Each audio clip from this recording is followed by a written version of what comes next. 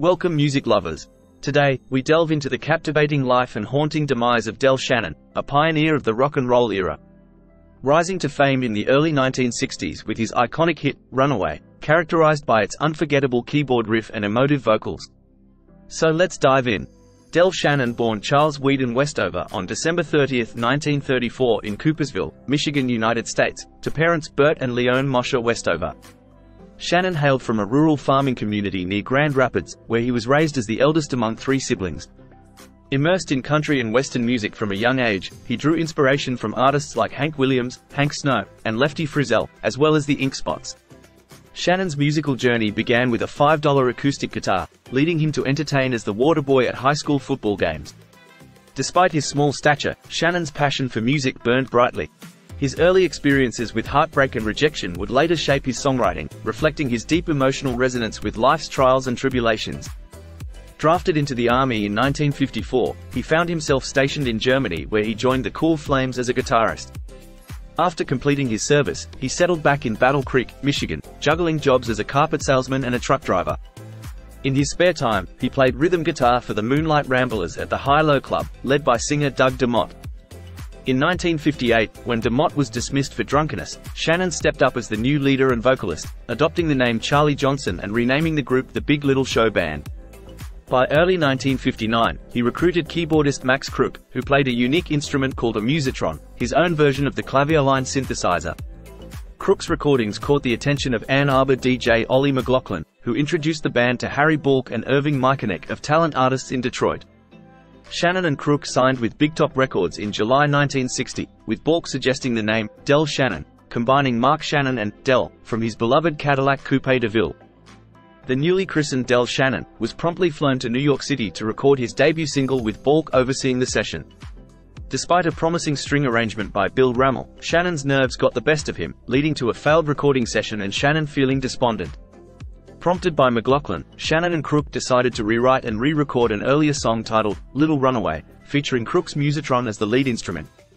The revamped version, titled Runaway, was recorded on January 21, 1961, and released as a single in February, skyrocketing to number 1 on the Billboard chart by April.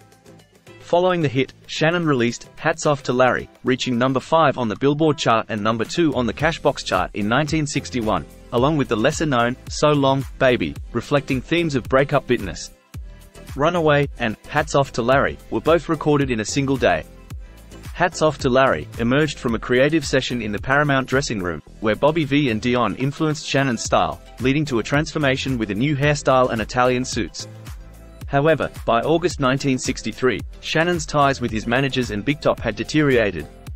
Consequently, he established his own label, Beli Records, paying homage to his parents.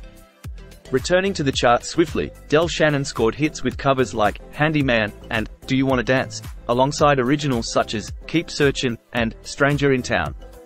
In 1964, he produced a demo session for fellow Michigander Bob Seger, later facilitating Seger's rise to fame.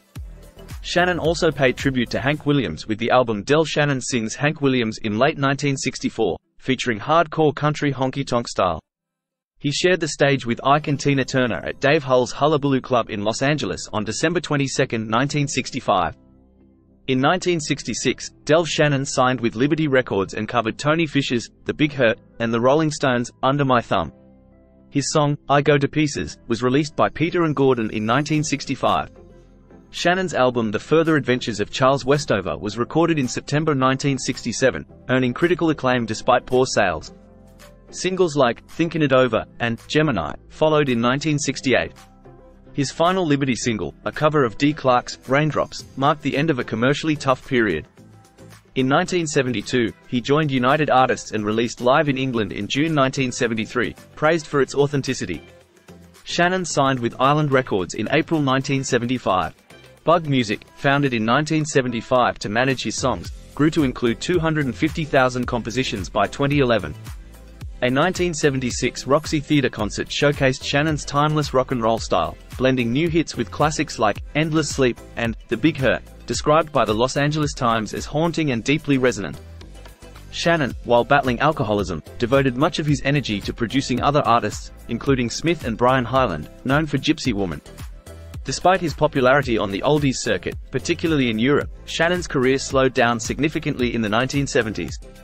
Sessions with Jeff Lynne and Dave Edmunds didn't yield much success. In 1978, he stopped drinking and began work on Sea of Love, released in 1982 on his album Drop Down and Get Me, produced by Tom Petty. The LP, recorded over 2 years, included originals and covers, marking Shannon's return to the top 40 after 8 years. In February 1982, Shannon graced the stage at the Bottom Line, delivering a mix of pop-rock tunes and old hits. Reviewed by Stephen Holden of the New York Times, Shannon's performance showcased an easygoing pop-country style.